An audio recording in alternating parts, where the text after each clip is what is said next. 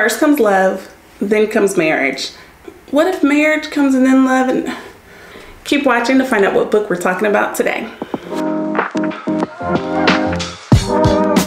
Hey, I'm Kyla Denanyoh, and you're watching Kyla's Reading Day. So today we're talking about the book, Love Marriage. This book was written by Monica Ali. The genre of the book is fiction. The theme of the book is literature. So let's just jump right in. I have a favorite quote of the book, and that quote is towards the end, and it says, "Perhaps he was afraid that the rungs he climbed were slippery." So this book is about a doctor. She is training to become a full-on doctor at the time. She's like an intern.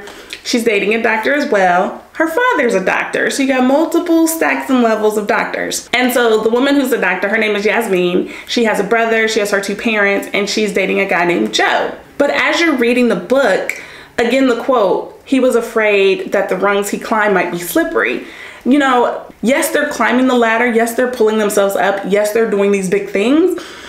But what if you slip and fall from the ladder, right? That's why that quote was so important, because Yasmin and her brother are English born, but then her parents are from India and they're proud of being from India. So you find all these situations in the book where Yasmin might be embarrassed by her parents, where she might find herself working extra hard because she's brown skinned, where people are thinking that she's a racist, or she might be calling someone else a racist. There's all these different things, and you're like, yes, they're climbing the ladder. Yes, they're pulling themselves up. Yes, they're doing these big things.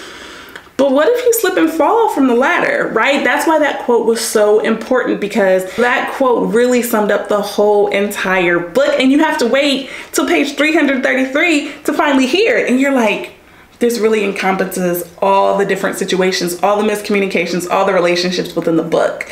So to me, that one line just really, I was like, oh, that's it. Like, I could imagine if Monica Ali wrote the book in different sections, maybe that was one of the first chapters that she wrote of the book, and then she filled out the other pieces. Because I'm like, man, that, to me, that really locked in the rest of the story, right? So there's one little bonus here. You know, sometimes I give you guys a bonus. And the bonus is that Yasmin goes through a situation where she realizes her parents are married to each other. So let me explain. Yasmin goes through a situation like that where she's like, oh my goodness, my parents are just people. They had lives before they had me. They had lives after me. Holy crap. So Love Marriage is a perfect title for the book, because in their culture, with her being Indian, you know, they have a lot of arranged marriages. And Yasmin is always bragging on the fact that her parents had a love marriage. And that's such a big deal for her. Now she gets to have a love marriage. But what does love marriage mean, right? And so that was really telling. It was really a big part of the story. So really great read. Would I reread it again? Yes. There were a lot of parts of the book where they get into a lot of jargon about being a doctor, and I'm like, oh man, over my head. But it really makes sense, right? You get to see how that plays out in a lot of the relationships that Yasmin has. So yes, I absolutely would reread Love Marriage. It was a really good read. So thank you for hanging out with me today as we discuss the book, Love Marriage. Please let me know, have you read anything by Monica Ali? I picked this up because the bright colors flashing, I was like, oh wow, what's this about? And I'll be honest, when I saw it, I thought it was love and marriage, as in the song from Married with Children, the old sitcom where they say love and marriage, love and marriage.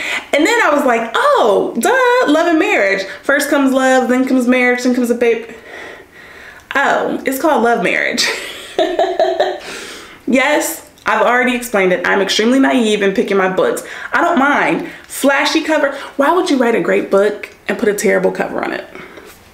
I just don't think that people do that. I just don't. So it's been fun today. I will see you next time on Kyla's Reading Day. Bye.